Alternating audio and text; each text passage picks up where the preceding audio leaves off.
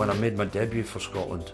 He says, right, Kenny, you be in the middle of midfield. I thought, oh, I'm playing against Brighton, Beckenbauer, over Schwarzenegger, everything on them all. And I was going where the ball just been. You know, every time I went to get there, it's gone. And I think it's one of the only time in my life I was glad to get the hook. I scored one. I was standing on the left-hand post and I put it in the top right-hand corner.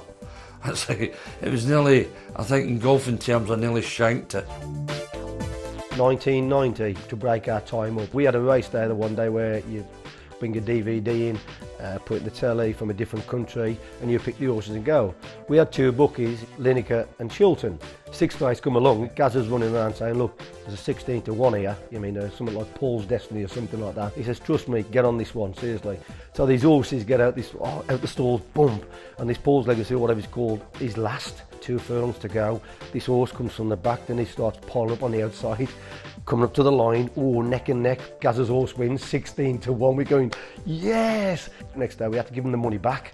They went, well, why are you giving us the money back? Why are you giving us the money back? We went, well, he's got to hold his hands up, but Gazza saw the video the day before.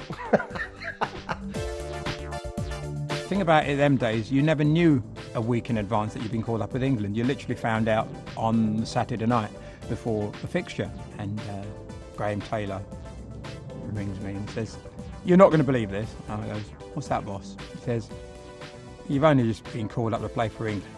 That's what he said in that way. So I've gone, really? God, he goes, no, I can't believe it either, he says. I was very lucky enough to play for Wales 51 times. Would have been a lot more, but one or two things got in my way. One was a blonde, one was a brunette.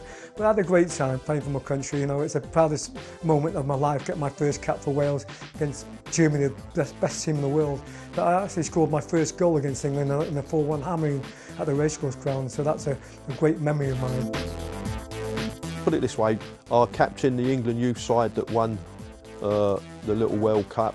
I captained the under-23s on a few occasions when Bill Nicholson was in charge.